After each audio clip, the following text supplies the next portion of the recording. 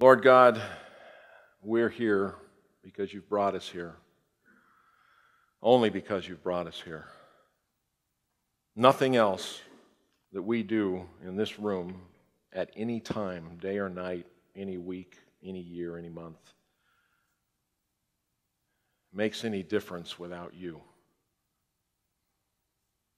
And we need to be reminded of that again and again and again, because it's so easy for us to just go running off on our own thing, trying to explain our own deal, and every time we make a mess of it.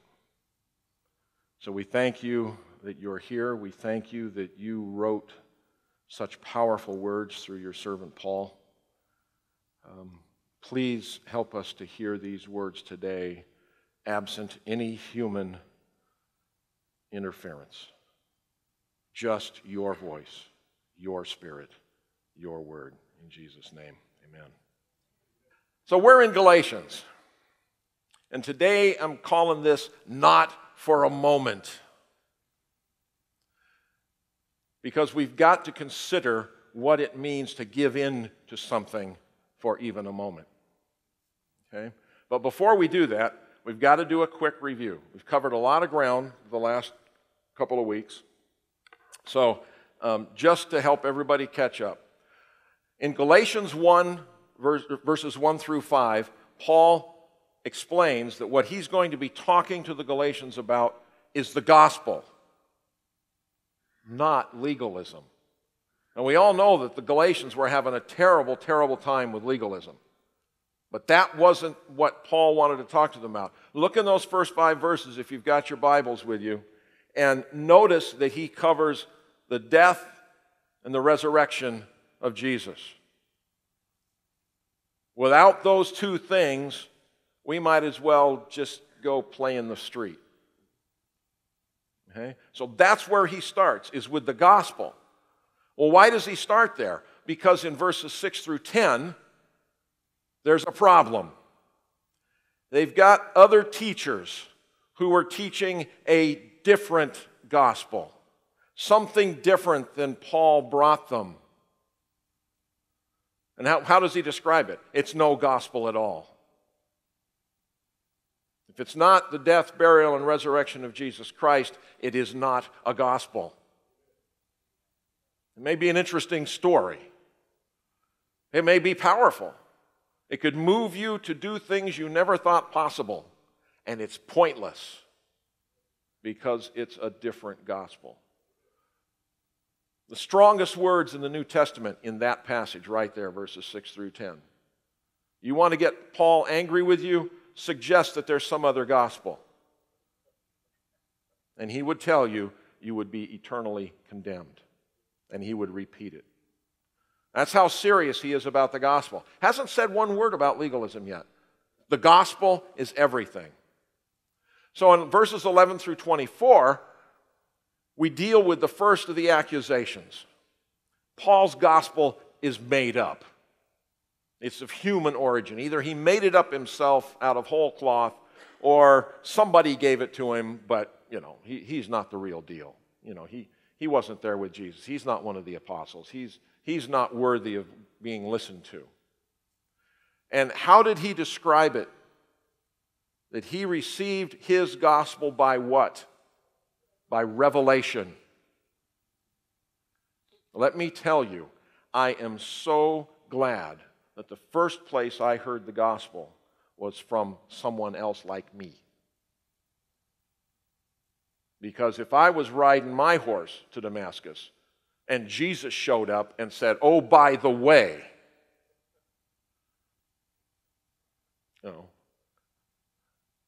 that's how important Paul was to Jesus.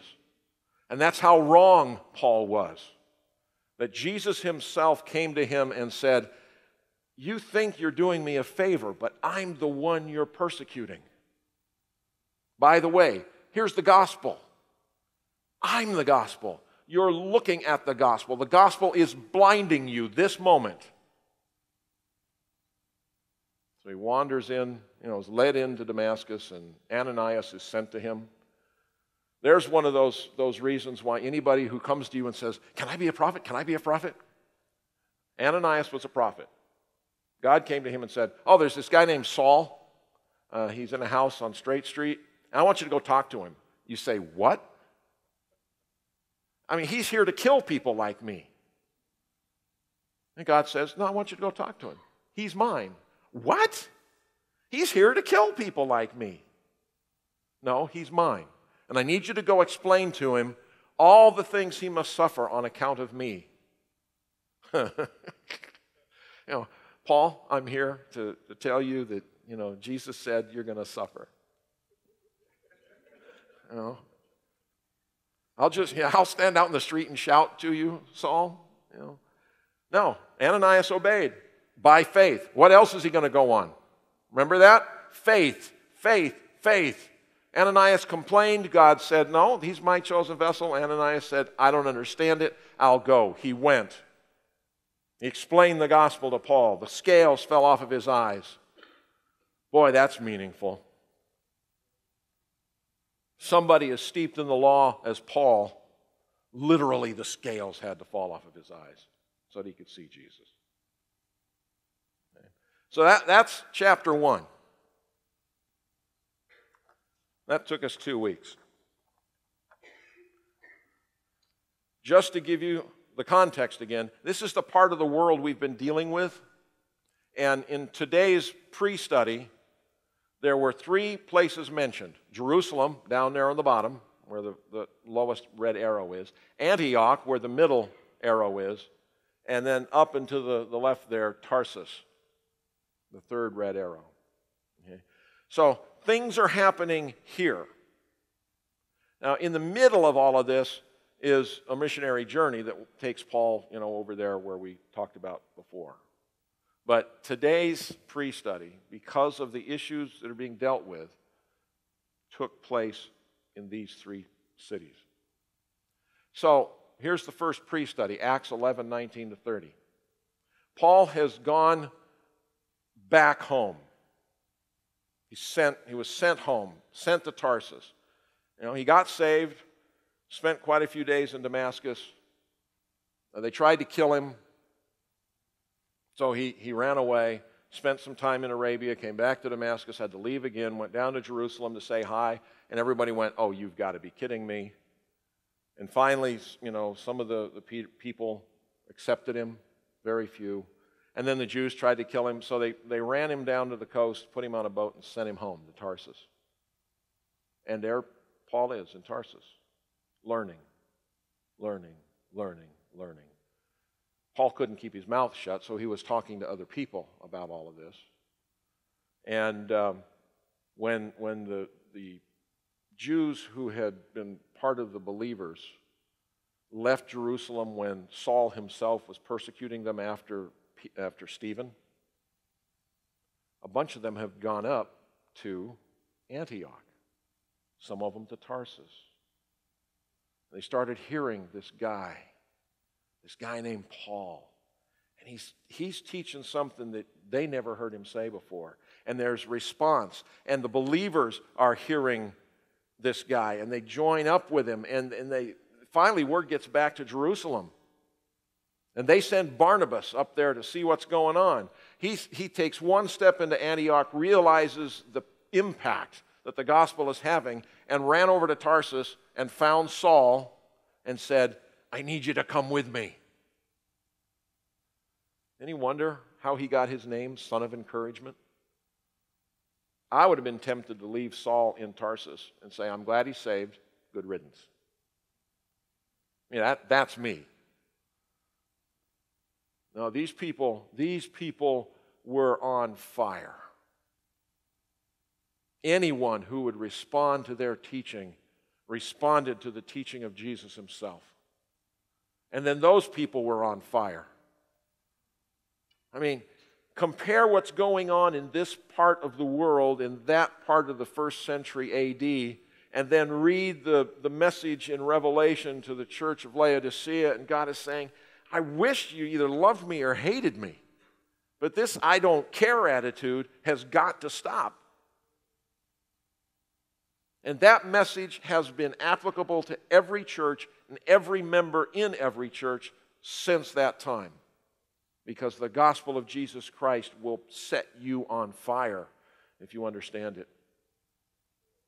Anything else, any other gospel, anything else that begins to take precedence is going to snuff out that fire, and you will be so hard-pressed to find it, you wonder what in the world you're doing every Sunday morning or Wednesday night or whenever you go to church. Why go to church? Who cares? Right? There's nothing there for me. These people were on fire. Barnabas went and got Saul, started calling him Paul, his Greek name. And then they heard about a famine down in Palestine. And they collected a whole bunch of food and money and things like that and went down to Jerusalem. Actually, you always go up to Jerusalem. They went south to Jerusalem and delivered all of that stuff. So Paul is there meeting people again. And then in Acts 25, there's this little piece about Peter being put in prison and the angel leads him out. And Herod was in Jerusalem then. And Herod says, why did he get out? So they examined the guards to figure out why he got out. Nobody had an answer, so he just had them killed. He goes back home a little further north in the country, and because the famine is still on, people come to him to make a treaty, and he claims godness.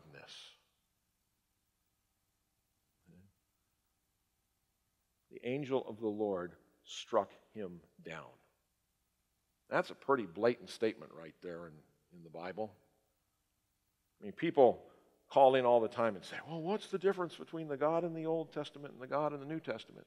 Nothing. You get in God's face in the New Testament like Herod did, he's going to deal with you. Herod was a thoroughly wicked man. And to take on the claims of the crowd as if he were the real deal was too much, even for a God of mercy and justice. And so the angel of the Lord struck him down and he died. And then in verse 25 it says, after their mission was accomplished, Paul and Barnabas went back to Antioch. And then after the first missionary journey, there's this council at Jerusalem. Remember when Peter gave that magnificent speech about why should we be asking the Gentiles to be under the law when we ourselves can't take it? Can't keep it, can't do anything with it except fail. It's done its work. Let's leave it there. So we're in chapter 2, Galatians 2.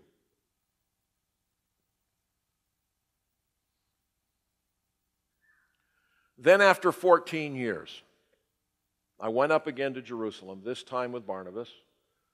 I took Titus along also.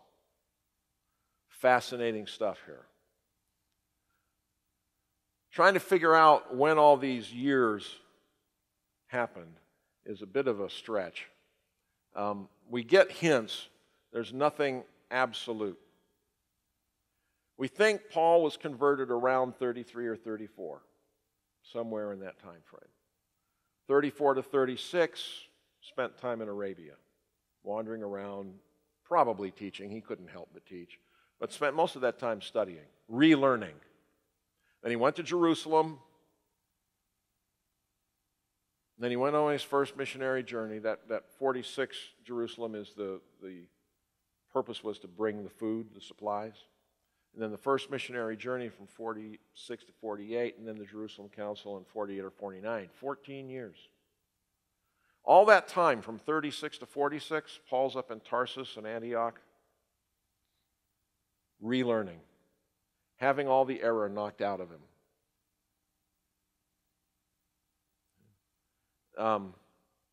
What an amazing thing that God did for Paul. He not only stopped him in his tracks and said, no, you're mine because you're persecuting me. He took all of the time that God knew Paul needed to teach him the gospel, to teach him the ramifications of the gospel, to teach him how to apply the gospel to everyday life. Because if the law is good for anything, it's good for everyday life. Right? If you've ever read any part of the law, there's all kinds of neat stuff there about how to wash your clothes, how to wash your hands, how to take care of sickness, how to take care of dead things, how to sacrifice, how to run your group. There's a lot of things there, but when you've made that your God, when the real guy shows up that law is only a shadow of, you can't see him. Paul couldn't see Jesus. He had to be taught to see Jesus. And God did the teaching. Jesus did the teaching. The Holy Spirit inside of Paul did that teaching.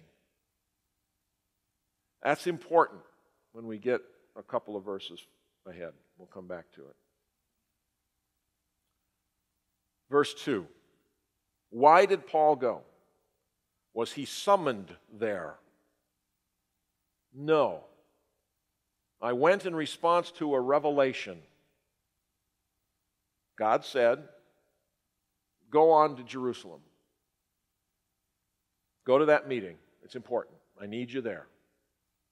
So Paul says, sure, I'll go. He had a revelation to be there, so he went. Notice this, meeting privately. Meeting privately.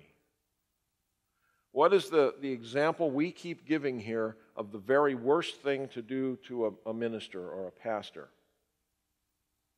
You show up and you hear the sermon on 1 John 1:9, and on the way out the door in front of God and everybody, you say, you know you're wrong. That's not the way to do it. When you've got a message, meet privately. Right? You go to them one-on-one. If they won't listen, you take some more people. If they won't listen to that, then you make it public. But you don't start public. You don't start by calling somebody out because you can't win. Remember, this is about the gospel. It's not about legalism. We'll see. So with those esteemed as leaders, I presented to them the gospel that I preach among the Gentiles. I wanted to be sure I was not running and had not been running my race in vain. Now, think about this carefully. What was Paul asking them? If you're thinking he went there privately and said, is there any part of this message that's wrong? That's an incorrect answer. How did Paul get his gospel? By revelation. He was absolutely convinced that what he was teaching was correct. So what did he want to see if he'd been running his race in vain? He wanted to see if the people in Jerusalem were teaching the same gospel, and if in fact they had fellowship one with another. Right? He wasn't going to ask for permission or for correction or for anything else. He went to ask them, what is it that you're teaching here in Jerusalem and in Judea? I want to know. As I present my gospel, here's what I'm teaching. What are you teaching? Are we the same or are we different? That's a critical point. Paul was not going to change his message. He may change his affiliation, but he wasn't going to change his message. Right? Critical point. Before you start in on this corrective process, you'd better know what you believe. And you don't figure out what you believe by sitting here listening to me, or listening to our radio broadcast, or listening to any of the tapes and reading the books, the CDs. That's not how you figure out what you believe. Those things suggest all manner of truth to you. But until you get into the Word of God and say, Lord, if you don't teach me, I know nothing, then you will know nothing.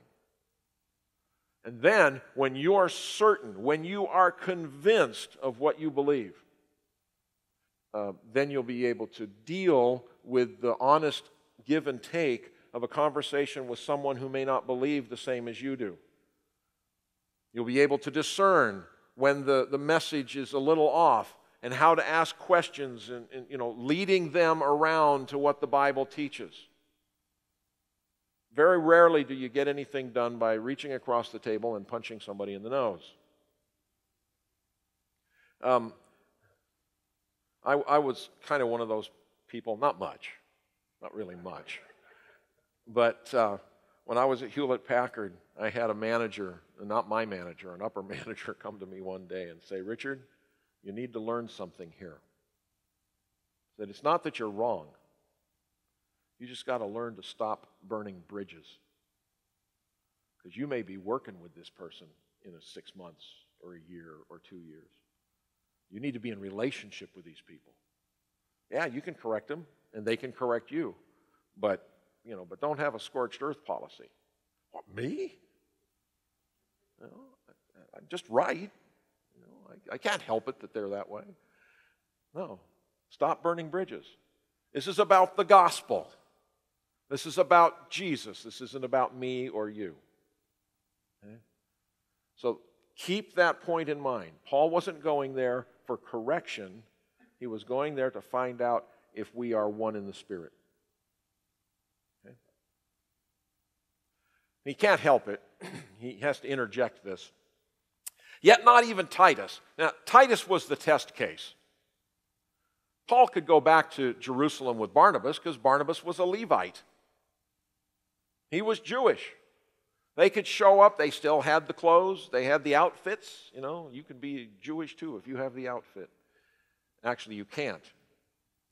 But they had the outfits. They had the training. They could walk into the temple any time, or the temple grounds, and fit in. But they brought Titus. Titus is a Greek.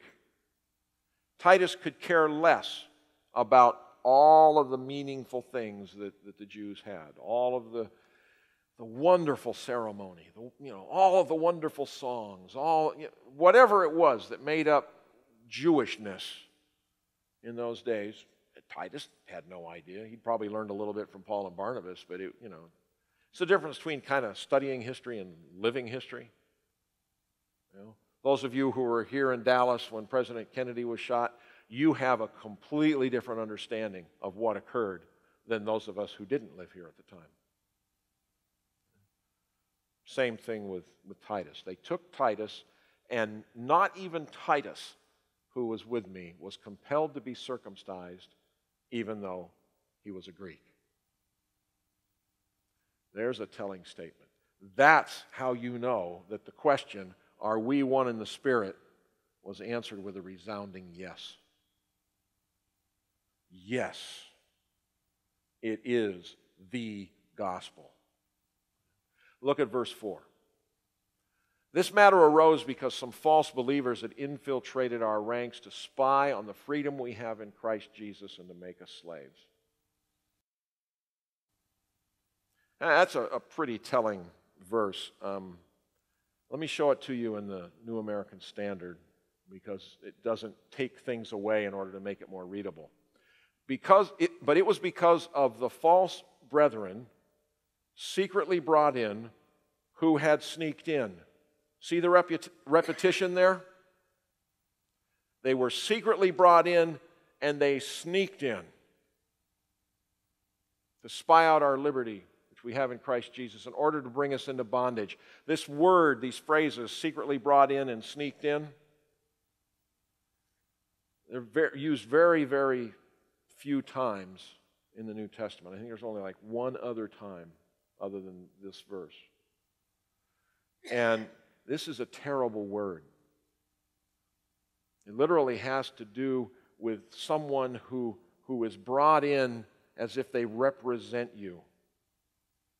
And they make friends with you. And then you realize all along they've been stabbing you in the back. People who Paul thought were brothers in Christ, because that's the way they presented themselves. Right? Any one of us here can walk the walk, talk the talk, make it look like we're the best believers that ever showed up on God's green earth. And there's no guarantee that the behavior represents reality inside. And so when they are brought in secretly, and they sneak into the meetings, and they sneak into the conversations and the small group Bible studies and your one-on-one conversations, what they're really doing is spying out your liberty. And to bring you back to bondage. What a terrible, terrible thing. Paul was told by God to go to Jerusalem so that he could expose these people because they claimed that they were coming from James. They claimed that. Even James said, no, they don't represent me. So Titus wasn't required to be circumcised, and these people were exposed for who they were and what they represented. Why? Because of the gospel. Because of the gospel. One of the reasons I think Paul was sent to the Gentiles, I can't prove this, I'm just wondering how these things come together. It's because Paul, if he had gone to his own people, would have met them mind for mind, argument for argument, quotation from the fathers for quotation from the fathers, quotations from the Torah for each quotation from the Torah. And they would have had this wonderful academic argument. And they would have even called each other nice names. You know, brother, my esteemed colleague. If you ever are reading a refereed journal of any kind, in any subject matter, whether it's music or science or arts or religion, if an article starts as a rebuttal to a previous argument or to a previous article, and it starts with, my esteemed colleague, you know what the person is saying is, you dirty so-and-so.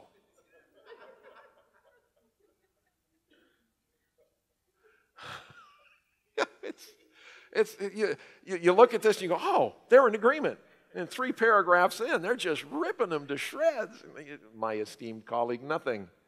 You know, if you'd have been parked behind me, I'd have run you over. So these people followed Paul back. In fact, they had gone up there to Antioch, the other churches, and had come back to Jerusalem and were saying, oh, these people, all these Gentiles, they're filth. Bothers me to be in the same room with them, in the same town with them. Paul doesn't ask them to do anything. Just accept Jesus. And you know yourself that it's Jesus and Paul comes back. They have the conversation. We did not give in to them for a moment. For a moment. If you've got a New American Standard Bible, the word moment there is hour. But that's about as far into time as they got, was an hour. So it says not even for an hour.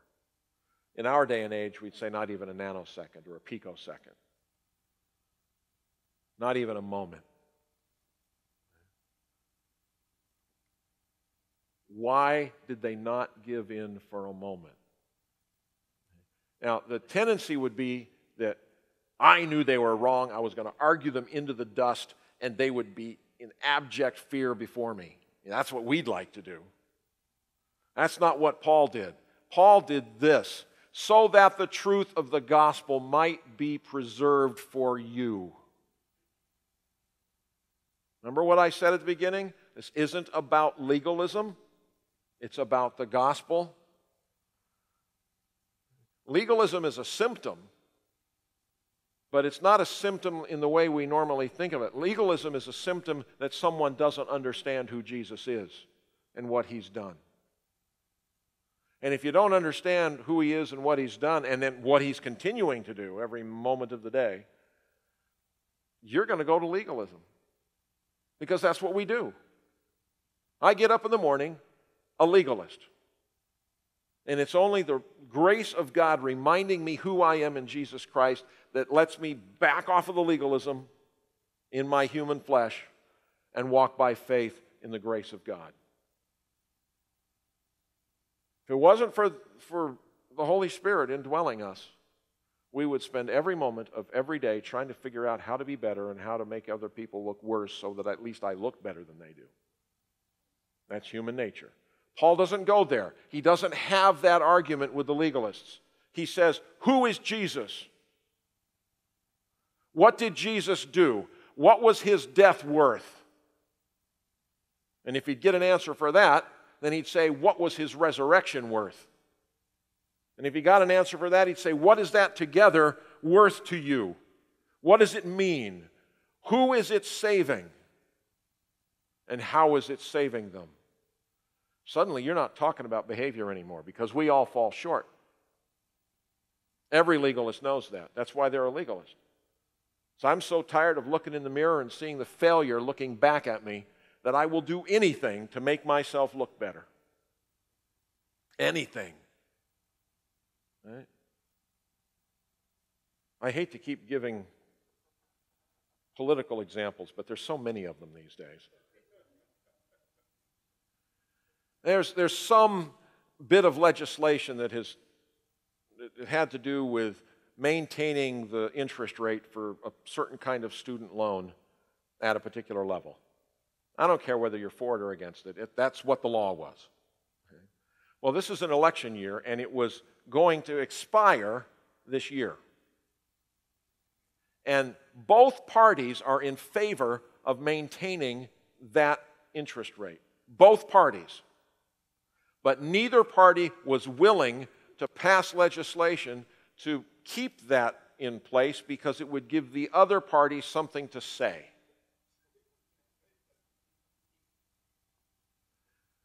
That's the state of the intermediate school, junior high, that is Washington, D.C. Right? And you know what would happen if you and I took it over? The same thing. Right? That kind of power mixed with our kind of flesh is almost an inevitability that fraud and abuse happens. Believe it or not, it's the same way in church organizations.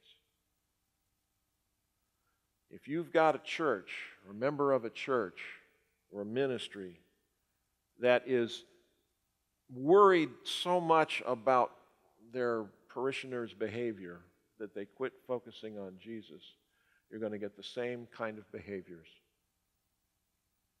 Same kind of attitudes, because these are the attitudes that are common to every one of us in the flesh.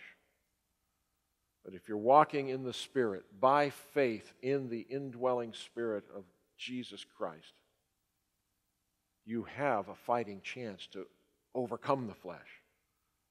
I'll give you a hint, that's what chapter 5 is about. The person who's lost can't have the conversation we're having. Because the person who is lost doesn't have the Spirit, all they've got is the flesh and the legalism that comes along with it. The person who is saved is indwelt by the Spirit, and so we have the mind of Christ saying, are you sure? Wouldn't you rather look at it this way? And at first we go, well, Lord, I think I'm pretty sure about this. He says, okay, let me know how that's working for you. Well, at the fourth time we go, oh, Lord. He said, are you ready to listen? Shall we have a conversation? Notice it's never condemnation. He never slams the door on his way out. In fact, he never leaves.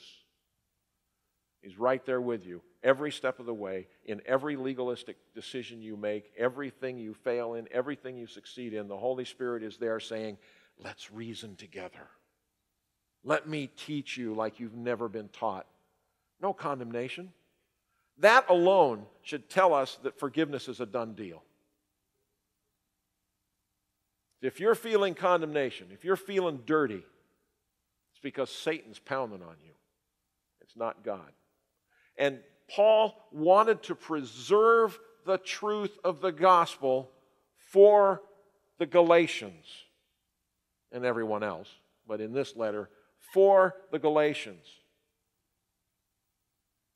Because it's only the gospel of Jesus Christ that gives you any kind of an answer to the flesh.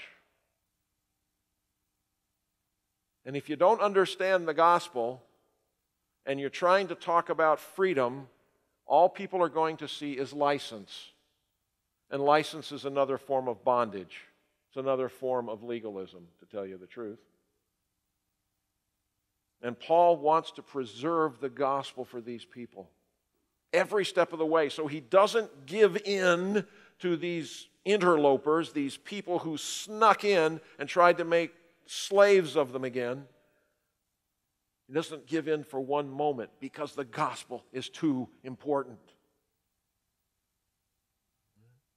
We are going to run into people all of the time who don't have a clue about the gospel. All they know is that, I'm missing something, so I'm trying harder. That's all they know. It works in the workplace. It works at school. It works in sports. It works in music. Works everywhere but between me and God. Right? Last night we had a chance to go see opera at one of the least imagined venues you can imagine. We went to watch opera at Cowboy Stadium. Now, I had never been to Cowboy Stadium, and now that I know that all events there have free parking, and when you go in, they say, well, you can sit anywhere you want, and so we were sitting in the leather seats in the concourse area there. I'm going to go to all the games now. It was comfortable. It was air-conditioned. I think the seat I was sitting in probably cost somebody $50,000 a year to sit in. And I got to sit in for free last night. And we watched opera. Well, if you've ever been around people who sing, especially people who sing at that level, first of all, a confession. After hearing them sing, the last thing I wanted to come to do today is sing. That ain't me. These people have worked their entire lives in a very legalistic system to hone their craft so that when you hear those notes come out of their mouths, it just...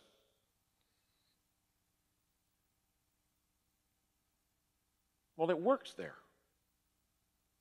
But it doesn't work here. Because this is God's stuff. This is stuff we could never in our lives manufacture. Because only Jesus can do it in and through us. That's why Paul is preserving the gospel. As for those who were held in high esteem, whatever they were makes no difference to me. See, the way I read that is the way humans read it. Everybody's nodding. Yeah, well. God does not show favoritism. He's not being arrogant here. He doesn't care that they were leaders or not leaders. He only knows that these are people like him who are sharing the gospel. And the point is what? They added nothing to my message.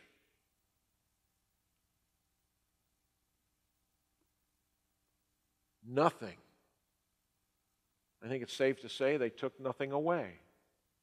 Nor did I add anything to their message. Nor did I take anything away from their message. Why? On the contrary, they recognized that I had been entrusted with the task of preaching the gospel to the uncircumcised or the Gentiles, just as Peter had been to the circumcised or to the Jews. There are many, many people who take this verse and say, see there's a Gentile gospel and there's a Jewish gospel. What did Paul say? The task of preaching the gospel, not the Gentile gospel or a gospel, the gospel. My audience happens to be Gentiles. Peter's audience happens to be Jews, for the most part. You know, they both talked with Jews and Gentiles, but for the most part, that's where they were headed. But it's the gospel. How do you know it's the gospel? First, he says it. Back in chapter 1, he says, if it's anything other than this gospel that I received by revelation, it's no gospel at all. There cannot be two gospels. Cannot. We all get the same gospel. Because if there were two gospels, there wouldn't be one in Christ. If there were two gospels, there would be Jews and Gentiles, and slave and free, and male and female. But because there is one gospel, there is no Jew or Gentile. There is no male or female. There is no slave or free. And these people got together with all of the history and baggage and stuff that they brought to the table. Because you know Paul had baggage. You know Peter and James. Think about being James, Jesus' brother. Talk about baggage. I mean, they hated him. And why not? He was everything they weren't.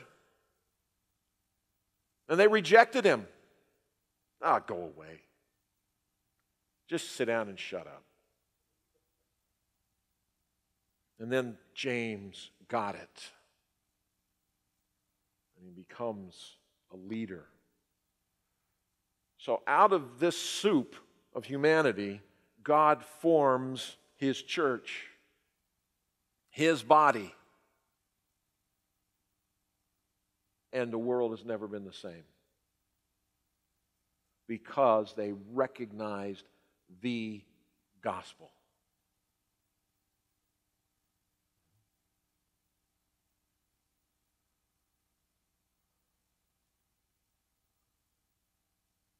For God, who was at work in Peter as an apostle to the circumcised, was also at work in me as an apostle to the Gentiles. Notice how he doesn't talk about an organization for but a second. He always brings it back to God, the indwelling Spirit.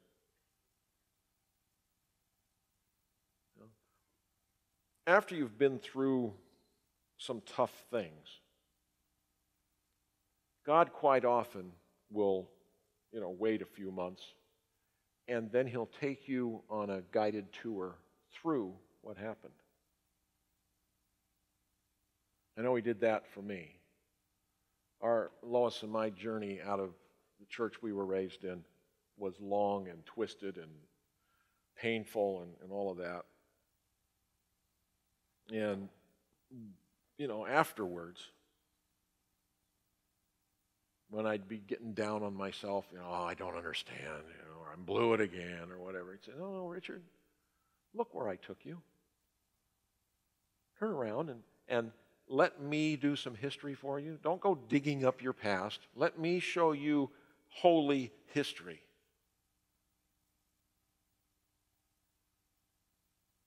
Because we can't perceive the future.